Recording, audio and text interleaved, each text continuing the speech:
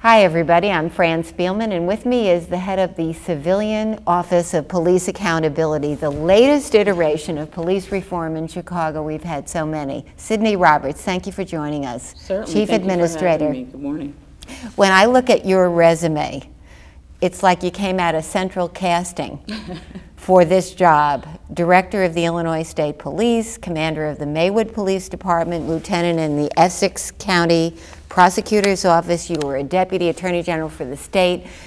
So what did all that do to prepare you for this very difficult job? Yeah, actually, I think it gave me exactly what I needed for the job.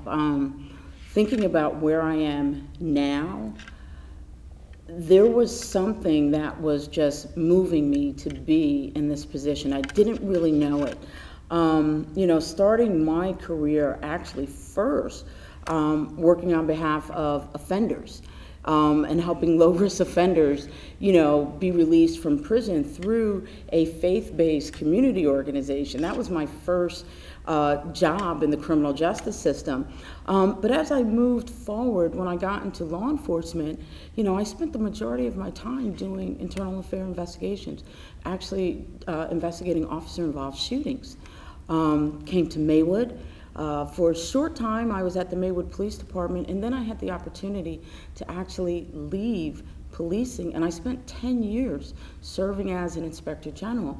So now I'm having the ability to continue to hone in on those internal investigative skills.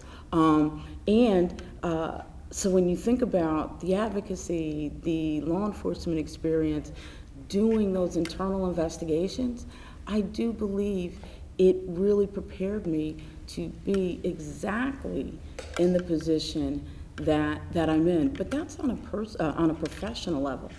On a personal level, for me, I have a 24-year-old son that I worry about. Personally, in my background, I have experience being stopped because, in my opinion, I was black. Our family has been a victim of police misconduct. Which one? Who? How? Where? My son. What happened? My son actually, he was stopped by a police officer and... In Chicago? No, no, this was downstate, but there was evidence of a crime that was attributed to him that had no basis in which to attribute that to him. We had to file we had to get an attorney, you know, ultimately all of the charges were dropped. What were the charges? That was a very difficult time period for us to have to go through that. What were the charges? They were minor paraphernalia charges. And he didn't do it? He didn't have it? No. Did he have anything in his possession at that time? No, no. I mean, so the point that I'm getting out here is that to this job, I bring a law enforcement experience, I bring public integrity experience, I certainly bring sound investigative experience. But you bring a mom's worry. I bring a mom's worry, I bring an aunt's worry, you know, and all of those things play into, you know, identifying with the individuals that are making these and you obviously, as a mom, had the conversation. Absolutely. With your son, and how did that go, and when did it happen, and what did you say? Yeah, you know, what I told my son is, listen, if you're ever pulled over by the police officers, you be respectful, sir, you show them your hands, you listen to them, you abide by what they say, you don't take the fight. Let me take the fight afterwards. But the most important thing for you is for you to come home from that encounter. And did he follow that advice that night? Oh, absolutely. And he was charged and you got him off? The charges were dismissed. Dismissed, okay. And he was never jailed or anything like that? He was held for a couple of hours. Really? Yeah. Wow. Yeah, I mean, did that change him? You know, I think he was very disappointed because I was a police officer at that time, and no matter what... Was it one of your colleagues? No, oh, no. Okay. As I said, it was Southern Illinois. But no matter what, you know, I grew up with my father, who was a police officer. I grew up admiring, respecting, and seeing the good in in police and believing that all police were reflective of my dad and his values. And, you know, that's just not the case. There are bad apples everywhere. There are people that make mistakes. And so the first time you see that, it's a little jarring. Yeah, it's a little eye-opening for me. So last night, the police board voted to fire these 4 police officers allegedly accused of covering up for Jason Van Dyke in the Laquan McDonald shooting. You didn't have anything to do with that because it was administrative. Mm-hmm. You deal with excessive force, police shootings, mm-hmm. intimidation, etc. But was that a good thing for your work? And what did you learn? What lessons for you at COPA are there from the Laquan McDonald episode, which is now pretty much over in terms of all the punishment? Sure. Well, a lot to say about that question, so I'm going to try to get it all out. The first thing that I do want to say is actually that is something that we do investigate. If an officer has, if we believe an officer has lied or exaggerated the facts known to him in relation to another officer's conduct, in relation to a citizen's conduct, we have the authority to investigate those types of incidents. Those are called Rule 14s. Oh, the Rule 14s. But you didn't get involved in these 4. We did not get involved in these 4. Why not? And so when the Laquan McDonald incident happened, because there was so much criticism of the former IPRA organization, anything administratively to deal with Laquan McDonald was referred to the Inspector General's office. I see. It was just taken out of your hands because nobody trusted it. Got it. Just taken out of the hands. So what's the larger lesson for COPA going forward? The larger lesson is that we have to continue to ask the right questions when we are doing these interviews, when we are seeing misconduct, or we're seeing and we're receiving information that is just not jiving with the facts. We have to drill down and ask and say, okay, explain that again. How did that happen? How did this happen? You know, it was one of the things that were brought out in the Department of Justice report was that there were like cliffhangers that were left that were not followed up on. That's the lesson, is to keep making sure that we are doing thorough investigations. We are leaving no stone unturned. And if it doesn't make sense, then we have a duty to try to make it make sense. To me, the other thing that came out of the Laquan McDonald is all of the reforms that have come about. I mean, when you look at COPA today, the impetus for the Laquan McDonald was the lack of release of that video. Today, that would never happen. Mm-hmm. I mean, not only does the city say these videos have to be released in 60 days, but we are releasing those videos as soon as we absolutely can, as soon as we have all the key and critical information, so that no one we interview can use that video as, okay, I'm gonna watch this over and over and over again, and now I'm gonna get my story together. We make sure that we talk to the family, and we have a conversation with the family, and we bring the family in if they want to see that video before it's given out to the world. Our community engagement, the way in which we touch the community. I mean, so many things have changed in a good way. It is your budget. Our budget. I mean, you know, one of the OPS, part of the police department, okay. Formerly run by Lori Lightfoot. Yes, at one absolutely. Point. Then in 2017, we have a bar fight involving some Chicago police officers, and they said, wait a minute, you gotta take OPS, or the civilian oversight body, out of the police department. And so the reporting was to the mayor's office.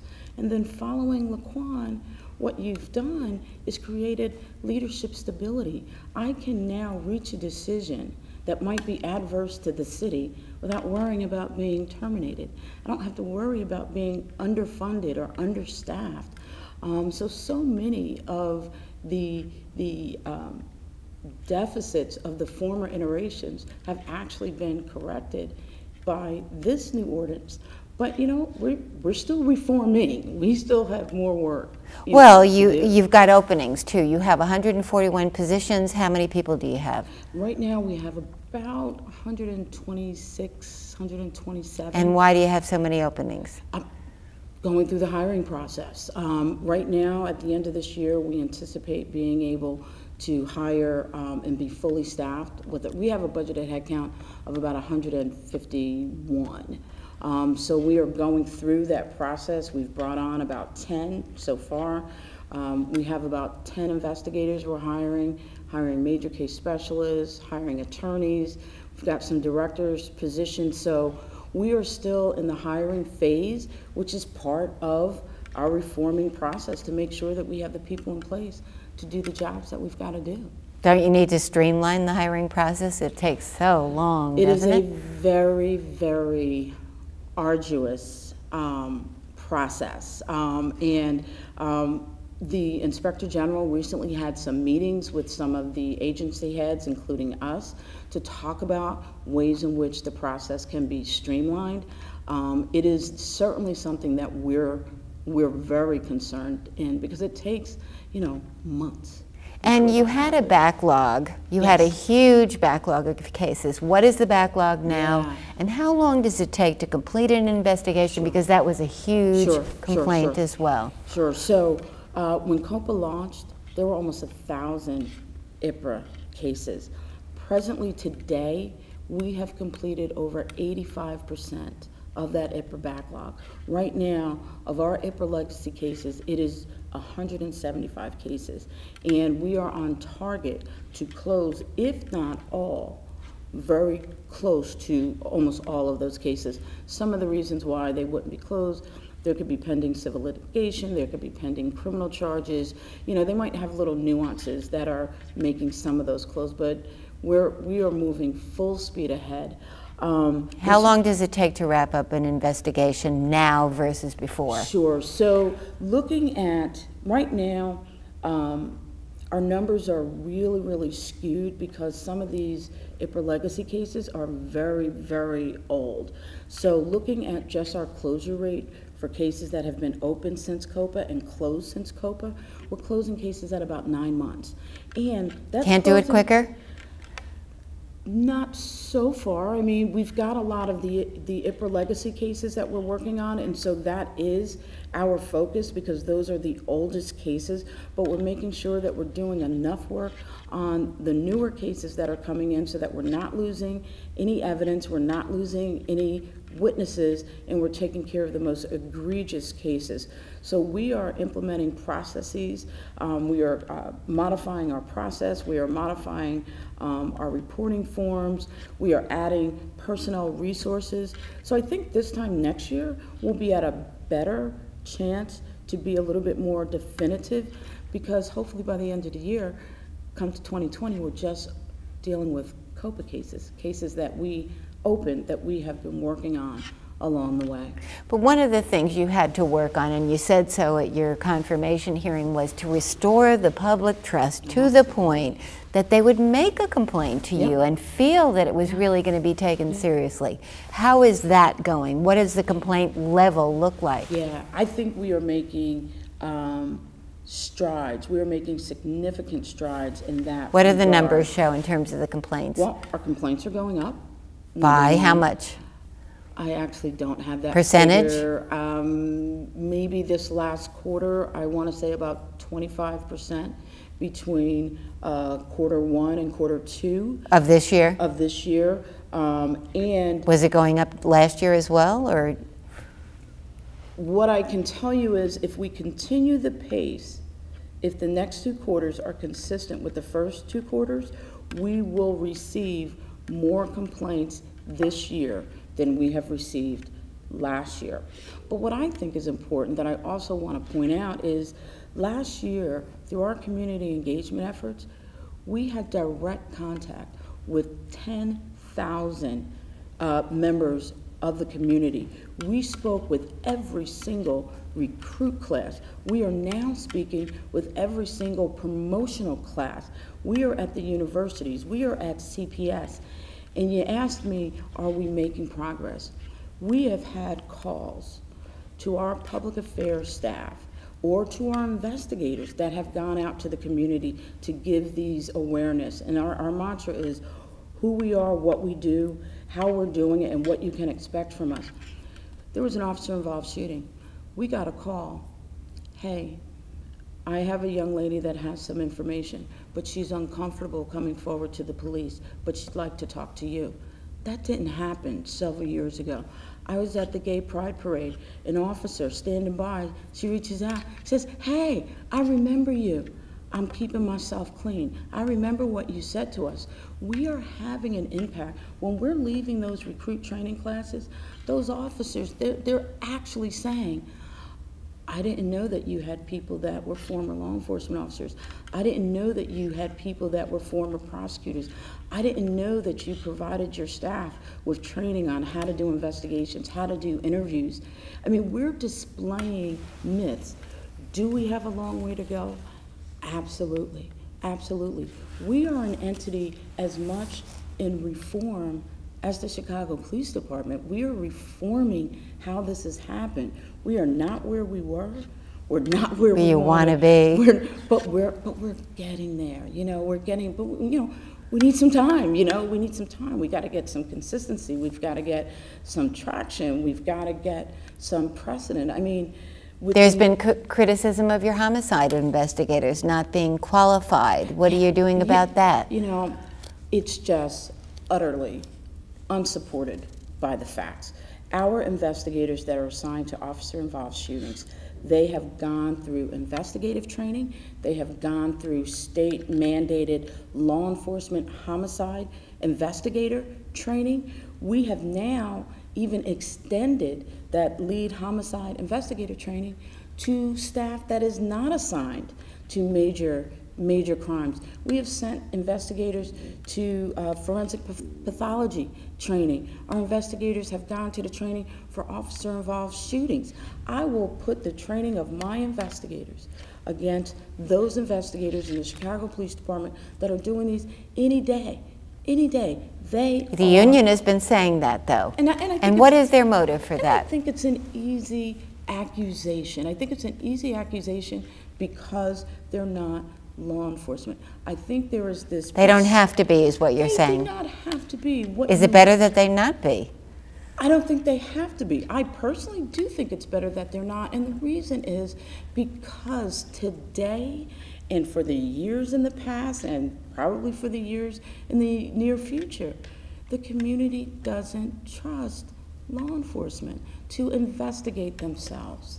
So our investigators... Is that ever going to change? Probably not.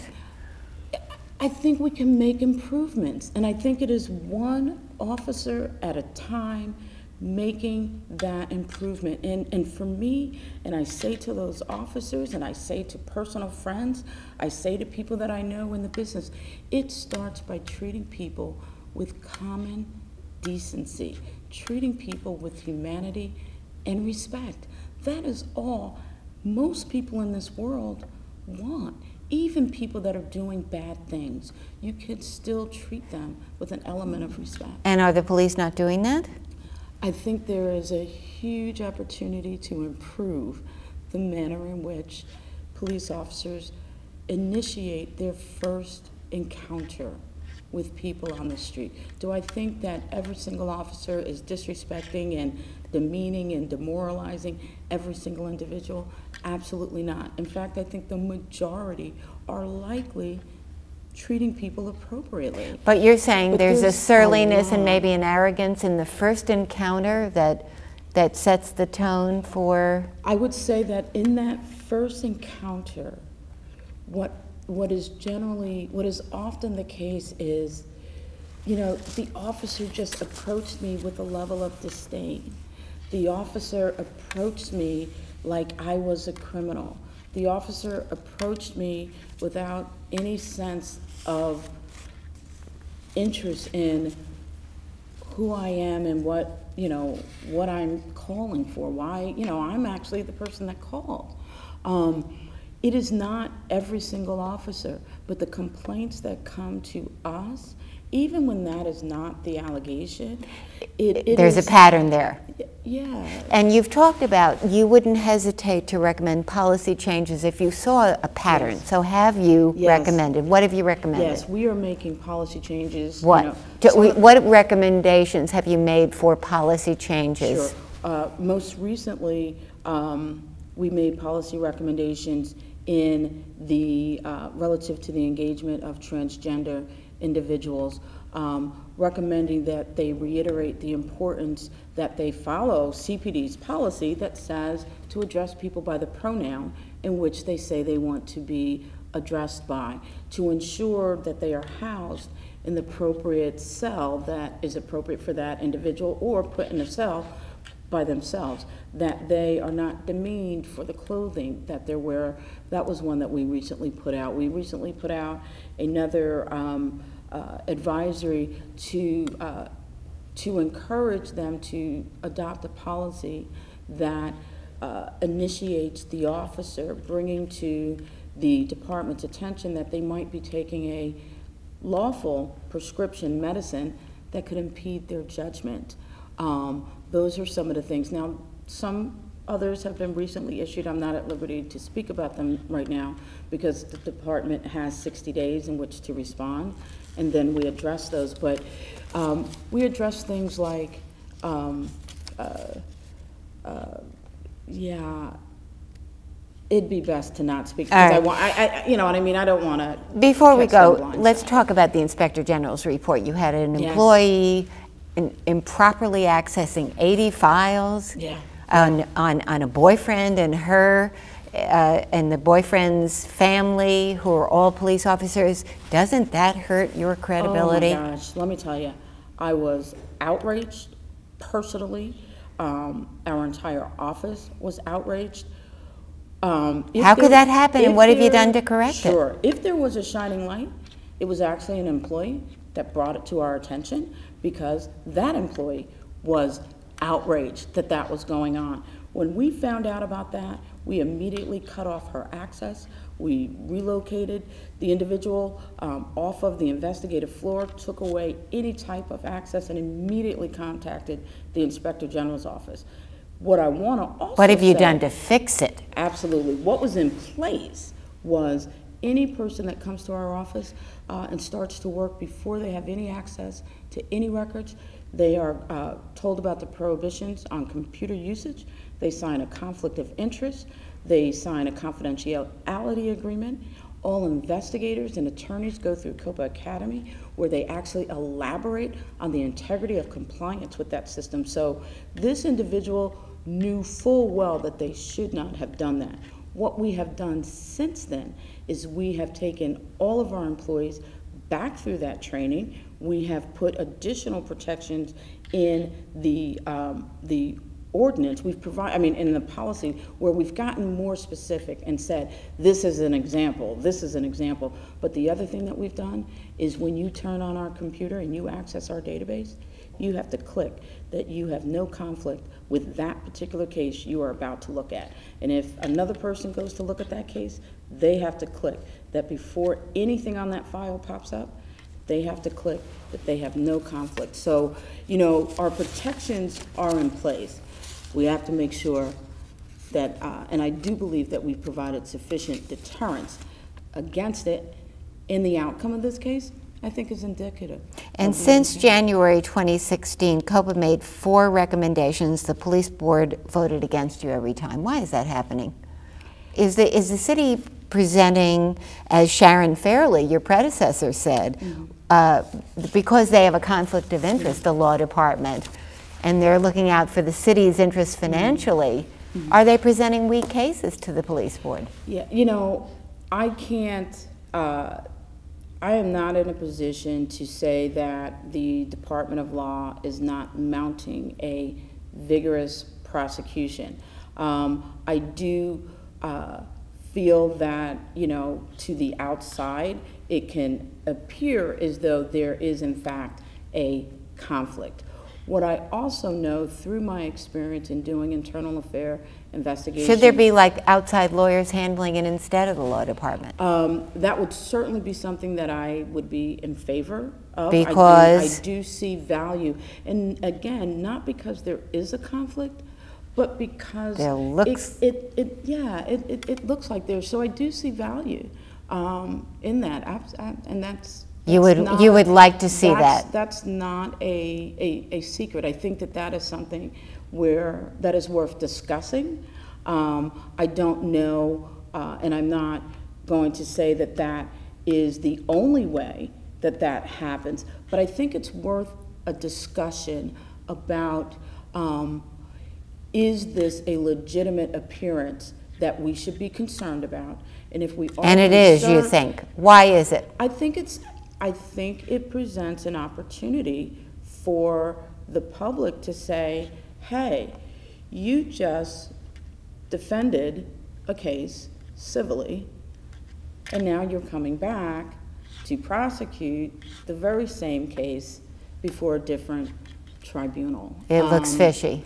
I mean, I think an argument can be made. I do not believe that it is, or I have no reason to believe that it is in fact a conflict. But it sure looks like it. Yeah, I mean, one of the things that we say, going back to the question you asked earlier, part of that pop-up, is there an actual or perceived conflict? And both are troubling. And if that is the case, they are obligated to check that box. And once they check that box, then, they're coming to me, and now we're going to talk about it. Is it an actual? Is it perceived? And if it's perceived, is it to the extent that we should just eliminate it in total? Altogether, just get rid of it. Yeah, and I'm not going to say that all perceived conflicts mean that you have to change course. And the same thing here in this process where the city is doing a little bit of both. I'm not yet at a point where I'm going to say all perceived are in fact problematic, but I think we need to have the conversation. Yeah. And I think it needs to be, as we talked about earlier, it needs to be that honest conversation. And that conversation is what is in the best interest, of the city, what is in the best interest of the community. There's no wrong answer, but we want to make sure that we have the better approach. And so we need to talk about it. Sydney Roberts, thank you for joining us. We could you, talk Fran. a long time about police reform. Could. I hope this is the last alphabet soup iteration of police so reform too. in Chicago. I think we're in the best chance for this to be the last alphabet soup. Let's hope so. Thank and you. We'll see you all next week.